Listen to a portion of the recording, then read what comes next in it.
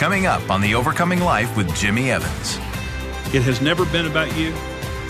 It's not about you, and it never will be about you or me. Pride says it's about me. The focus is on me. The focus is about me getting my way. It was about him. It is about him. It always will be about him. Let's humble ourselves and make our lives about him.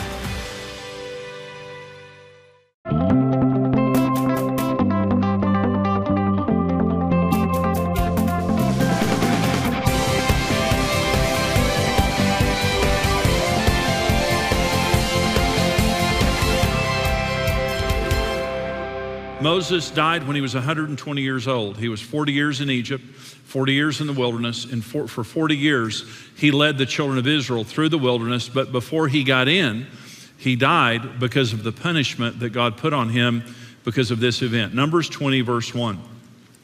The children of Israel, the whole congregation, came to the wilderness of Zin in the first month, and the people stayed in Kadesh. And Miriam died there and was buried there. Now there was no water for the congregation, so they gathered together against Moses and Aaron, and the people contended with Moses and spoke, saying, if only we had died with our brethren when our brethren died before the Lord. Why have you brought up this assembly of the Lord into this wilderness that we and our animals should die here? And why have you made us come up out of Egypt to bring us to this evil place? It is not a place of grain or figs or vine or pomegranates, nor is there any water to drink. So Moses and Aaron went from the presence of the assembly to the door of the tabernacle of meeting. And they fell on their faces, and the glory of the Lord appeared to them. Then the Lord spoke to Moses, saying, take the rod, you and your brother Aaron, gather the congregation together, speak to the rock before their eyes, and it will yield its water. Thus you shall bring water for them out of the rock, and give drink to the congregation and their animals. So Moses took the rod from before the Lord as he commanded him, and Moses and Aaron gathered the assembly together before the rock, and he said to them, hear now, you rebels, must we bring water for you out of this rock? Then Moses lifted his hand and struck the rock twice with his rod, and water came out abundantly, and the congregation and their animals drank. Then the Lord spoke to Moses and Aaron, because you did not believe me to hallow me in the eyes of the children of Israel, therefore you shall not bring this assembly into the land which I have given them. This was the water of Meribah, because the children of Israel contended with the Lord, and he was hallowed among them. Now, you notice here, and since we have been talking about Moses and the children of Israel getting out of Egypt, you notice every time there's a problem, the children of Israel accuse God, because they see God through Pharaoh. Pharaoh was the first God they knew. Pharaoh was a father figure to Moses. And so in Egypt, they learned that gods were difficult and angry and austere and were to be feared. That's what they learned in Egypt. And the purpose of the wilderness was to get that off of them before they went into the promised land. God did not want them to possess the promised land with a concept that God was an angry God. So there was a rock that followed them through the wilderness. And we'll read about it more in just a minute. This rock that Moses was speaking to was a moving rock. It followed them everywhere they went through the wilderness, and God was using this rock to show the children of Israel, I'll take care of you even when you're in rebellion. Every day, the children of Israel for 40 years received manna. Every day, regardless whether it was a good day or a bad day. Every day for 40 years, God brought water from that rock to water the children of Israel on a good day or a bad day. And see, what he's trying to teach them is, I'm not like Pharaoh, I'm a God of grace. My love for you is not based on performance. My love for you is based on the fact that I love you. But Moses blows it here. In his anger, God told him to speak to the rock, and he was trying to use this as an opportunity to help the people understand, I'm a God of grace. I'm not going to punish you every time you do something wrong. But Moses blows it, and he gets on top of the rock, and he takes the rod and strikes the rock twice and yells at the people. So literally, rather than helping the people understand the grace of God, all Moses did was reinforce to the people that God was an angry God and an austere God, and he was like the gods of Egypt. So that's the reason that God said to Moses, you're not getting in. But God said to Moses, because you did not believe me to hallow me. That's an interesting word, hallow. You did not hallow me. And that word in the Hebrew is the word kadesh, and it means to sanctify or to consecrate. And to understand the word hallow, it means to reveal God accurately. It means to be a good example of how God is. And that's what that's what a pastor should be. That's what a leader should be. That's what a parent should be. Is we should be proper representations of the nature of God.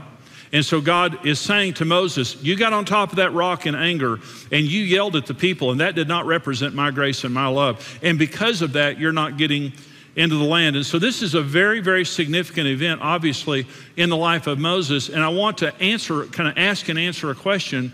And the question is, why was God so angry with Moses?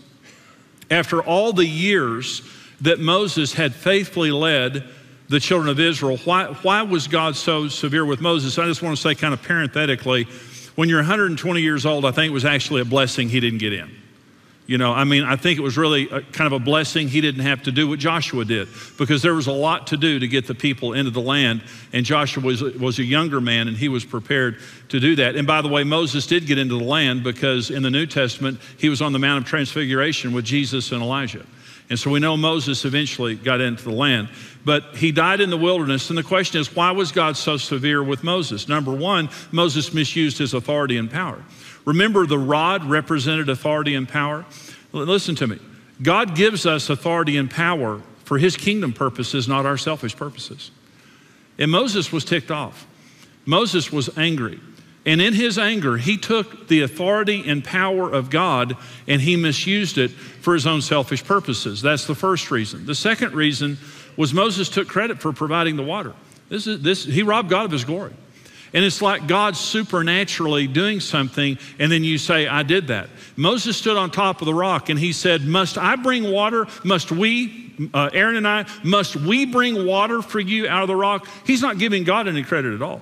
He's kind of taking on to himself that he is the provider of all of this water. And then thirdly, Moses rebelled against God as he hypocritically called the children of Israel rebels. He's in rebellion when he's calling them rebels. And this is what hypocrisy does. You know, you're doing something that you're judging other people for doing what you're doing in the eyes of God. And Jesus hated, Jesus never preached against the Romans. Jesus just didn't have a problem. I mean, not that he liked the Romans, but Jesus didn't have any problem because the Romans were the Romans. They didn't pretend to be anything else. But Jesus had a huge problem with the religious leaders of his day. And he called them hypocrites, which means a play actor. Someone who's pretending to be something that they're not. And so Moses is a hypocrite. He's standing up here, appearing to be Holy Joe, but he is in the same boat they are. He's in rebellion to God. And there's nothing more disheartening than someone telling you something is wrong while they're doing it. Hypocrisy is a very dangerous thing. We have a tendency to sympathize with our issues and judge other people's. And Moses is very sympathetic with his anger and his frustration. And when he rebels against God and gets up on that rock and starts striking that rock, he justifies it. But he looks at these people. Listen, these people have been for 400 years in Egypt. They don't know any better. They literally don't know any better. God is merciful with them because he's trying to get the Pharaoh filter off their eyes. He's trying to get Egypt out of the people. He got the people out of Egypt. Now he's trying to get Egypt out of the people, and he's literally trying to love it out of them. In spite of their rebellion, in spite of their accusations, when we get saved, God gets us out of the world, but it takes a while to get the world out of us. Did you know that? And the way God does it is he loves it out of us. He doesn't scare it out of us, he loves it out of us. Aren't you glad that we have such a gracious God? He is a gracious God. So Moses strikes the rock and God says, you're not getting into the promised land. Well, when I talk about the promised land here from this point forward, I'm not talking about your salvation. I'm not talking about baptism in the Holy Spirit. I'm not talking about the essentials of the faith. I'm talking about that place in our lives, which is the place of fullness, our destiny. And what I want to say is the issue with Moses not getting into the promised land is a principle not just specific to Moses. And that is, if you want to get to your promised land, you have to care how your life reflects on God. God said to Abraham, I'm going to use you as a select people. God doesn't love Israel more than he loves anybody else, but he used them in a unique way. And I'm going to use you to bless the earth. God wants to use your life to bless people. God wants to bless you so profoundly that other people see how good God is. Let your light so shine that other people will see your good works and glorify your Father who is in heaven. The purpose for Israel was to glorify God. The purpose of the promised land was to glorify God, to bless God's people, but the first purpose was to glorify God, and it rarely happened. That's why Israel lost the promised land 2 times. Israel had a tough time in the promised land because when they got there, they just took it for granted and they used it for their own purposes and they lived very immoral lives. You really only see one time in Israel's history where Israel became what God intended. It was during the days of Solomon. During the days of Solomon, they built the glorious temple. The nation of Israel was the top of the earth. The kings of the earth came to Israel to see the glory of God and the glory of Solomon. That's why God created Israel, so that he could hallow himself through them to the world. It really only happened a few times. A little bit in David's time, in Solomon's time, but then Solomon fell. But 2 times they lost the promised land. I'm saying this to you. God has a promised land for you. I'm not talking about salvation. I'm not talking about healing. I'm not talking about baptism of the Holy Spirit. Those are all great things God does by his grace. I'm talking about you reaching your destiny. And for you to reach your destiny, there has to come a place where we care what other people think about God through us. Have you felt overwhelmed by the challenges of life?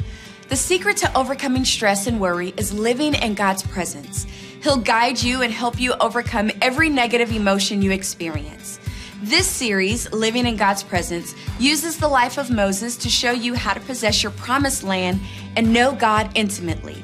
We want to get this series into your hands, and today we have an offer that will help take you deeper into your relationship with God. With your gift of any amount, we'll send you the Living in God's Presence series on CD or as an audio download. And with your gift of $50 or more, you can receive the Living in God's Presence series on DVD or as a video download. Plus, receive Jimmy's life-changing book, 10 Steps Towards Christ, a practical resource that will help you overcome old habits and mindsets in order to rely on God. You don't have to live with stress and anxiety. Start your journey of intimate friendship with God today. This is Jesus in the Lord's Prayer. They said, Lord, teach us how to pray. Jesus said, in this manner, therefore, pray. Our Father in heaven, hallowed be your name. Remember that word, hallow? And God says to Moses, because you didn't hallow me, and they come to Jesus and they said, Lord, teach us how to pray. And Jesus said, well, here's the first thing I want you to say when you pray. Father in heaven is God's name and address. That's not a prayer. That's just specifying. We're not just lobbing a prayer up to anybody who's listening, okay? We're specifying we have a Father in heaven, and I'm addressing this prayer to you.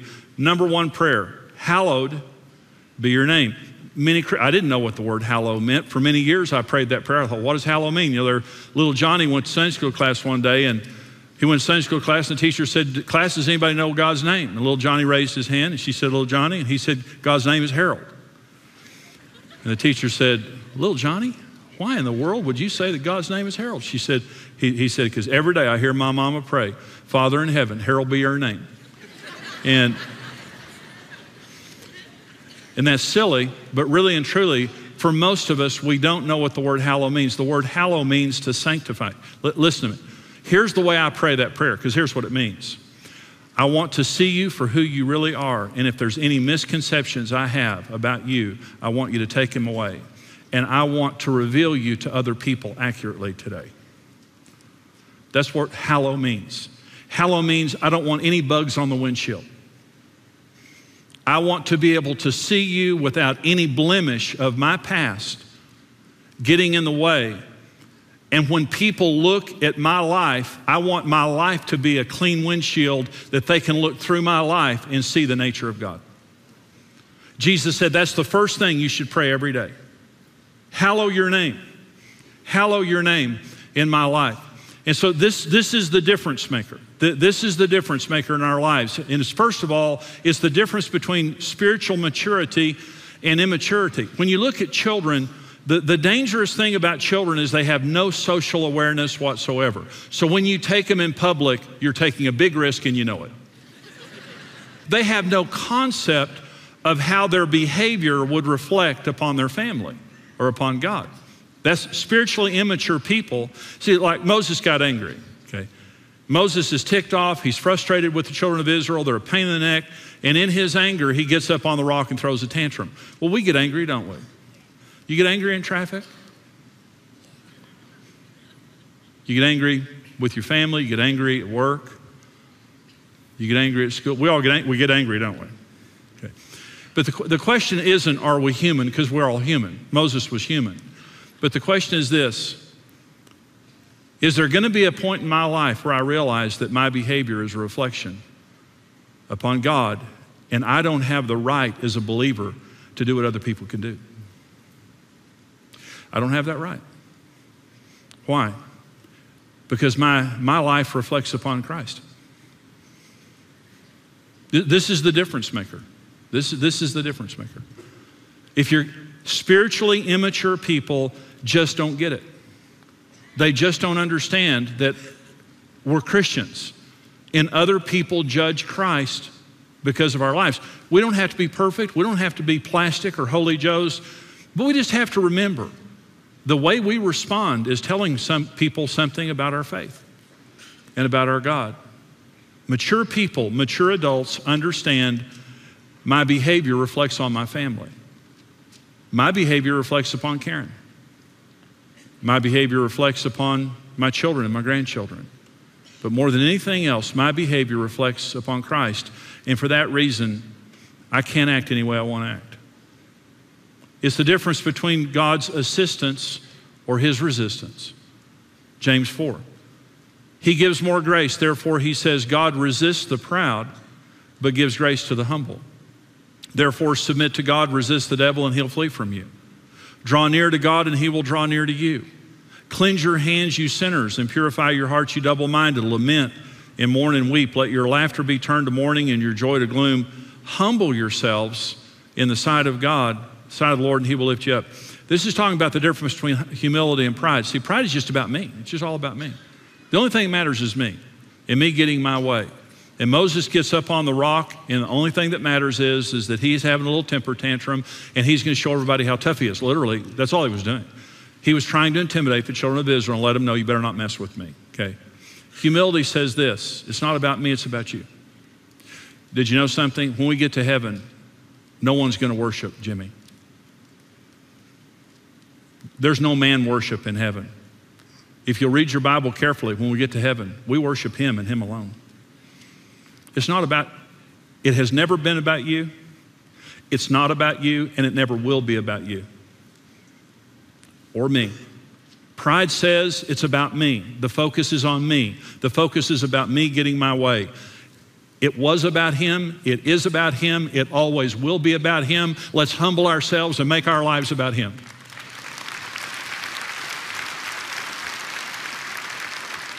And God's, humble yourself in the sight of the Lord, and he will lift you up. He will get you to your promised land. He will exalt you. Here's another way to say that. Give God what he wants. He'll give you what you want. What does he want? He wants to be glorified in the sight of the nations. He wants to be glorified in our neighborhoods. He wants to be glorified in our businesses. And he's looking for someone who cares how their lives reflect upon Christ. And this is a big question. Are your relationships about Jesus or you? Honestly, why do you choose the friends that you choose? Why do you hang out with the people you hang out with? Is it about you or God? And I'm saying in my own life, it's about God. I've lost friends. I lost every friend I had the day I got saved. My relationships are not about me having friends first. My relationships are about me glorifying God first and doing God's will for my life. What's your business about? Is it about making money, or is it about expanding the kingdom of God and glorifying God? And here's what I'm saying. When you get to that point, because we're all selfish. We're all naturally selfish. No one wakes up and does this thing right.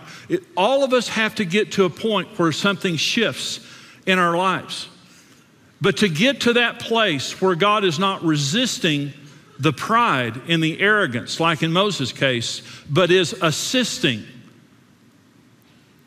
and we humble ourselves and he exalts us, we get to a place in our lives that says every relationship in my life is first of all about you. My business is first of all about you. The way I use the talents and gifts in my life is first of all about you. There just comes a point in time that we have to understand that our behavior reflects upon God. This is Romans 2. It says, you who say do not commit adultery, do you commit adultery? It's talking about hypocrisy. You who abhor idols, do you rob temples?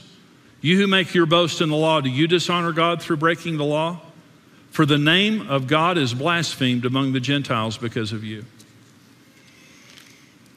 You know, I know there are people who don't like me because I'm a believer. I know that for sure. But they don't like me because of my beliefs.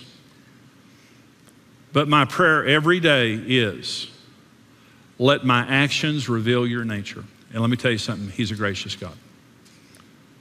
I want to be gracious to people. I want to be kind to people. People who don't deserve it. People who are like me before I got saved. I was with a guy this week, and he's a funny guy. And I like him. And he's a very successful guy. He's dirty. And he came up to me and said something to me. And he was just being a guy. And he said something to me, and he knows who I am. And he said it, and it was just kind of dirty. And he walked off, and I thought, he's exactly that way I was before I got saved. And he's going to get saved. Amen. And I didn't sit there acting like I was a holy Joe who had never thought anything like what he had said. As he walked off, I just thought, but by the grace of God, that would be me. And dear God, help me to lead that man to Christ and show him your love in the meantime, like somebody did for me. Our lives reflect upon God. The last thing is, it makes the difference of whether or not we'll possess our promised land. You can be saved, baptized in the Holy Spirit, blessed in many ways. But really and truly, this is the key to the promised land. This is the promised land problem. It's why Moses didn't get in, and it's why the children of Israel lost the promised land twice. It's because they just never got it, that their lives were to hollow God. You're special. You're made in the image of God, and God has a plan for your life. You don't have to do one thing for God to love you. You really don't. You're loved. You can be saved by grace. You can't perform your way into salvation or any of the blessings of God. But there's a place in your life. It's your destiny. It's the promised land. It's the fullness. And there is a condition to it. And the condition to our promised land is just simply, it's about God before it's about me. And I humble myself in the sight of the Lord. And I make it about him. And I'm believing that he will lift me up. You know, when the Lord punished Moses for striking the rock, he didn't get to go into the promised land. And you think, well, that's a really severe punishment that God, put on Moses for striking the rock. Well, I tell you this, there is a severe punishment for pride. And that's just the reality of it. When you walk in pride, the Bible says God resists the proud, and that means to set yourself in battle formation against. When we're walking in pride, it means we're not going to succeed.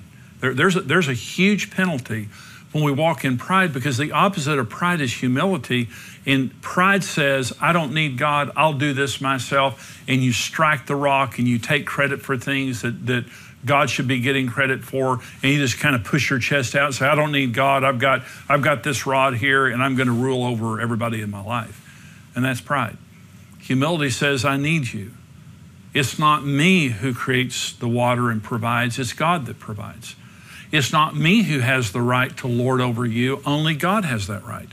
It's a completely different way of living. And James 4 says God resists the proud. Strong, strong, strong word there. Resist the proud.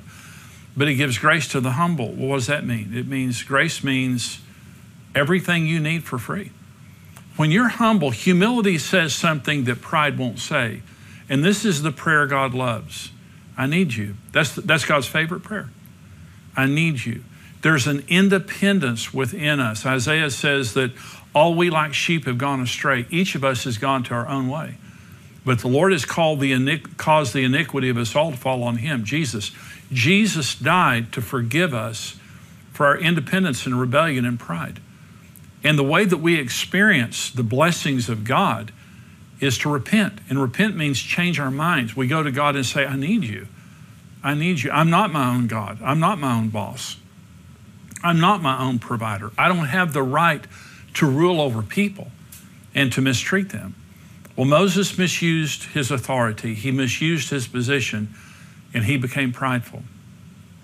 And God punished him. Well, God's a forgiving God, and he forgave Moses. Remember, Moses and Elijah showed up with Jesus on the Mount of Transfiguration, so it's all good with Moses. But the reality of it is, even though we're saved and on our way to heaven, we need to be careful to repent of pride. Don't walk in pride, but walk in humility. We become spiritually mature. God blesses us, and we get our promised land. It's one of the greatest secrets of living the overcoming life. God bless you. The secret to overcoming stress and worry is living in God's presence. He'll guide you and help you overcome every challenge. In this powerful series, Living in God's Presence, Jimmy Evans will help you discover how to know God, the authority you have over the enemy, and how to possess your promised land. There's a rock following you, and his name is Jesus. And he'll be there for the rest of your life, and he'll always give you what you need. Support the overcoming life with your gift of any amount, and we'll send you the complete series, Living in God's Presence, on CD or audio download. Receive the complete series, Living in God's Presence, on DVD or video download, and Jimmy Evans' book, 10 Steps Towards Christ, for your gift of $50 or more. The 10 Steps Toward Christ book gives you practical steps to navigate your new life in Christ. The Lord will help you solve every problem, meet every need, and conquer every enemy. Receive this life-changing series today. Thank you for watching The Overcoming Life with Jimmy Evans.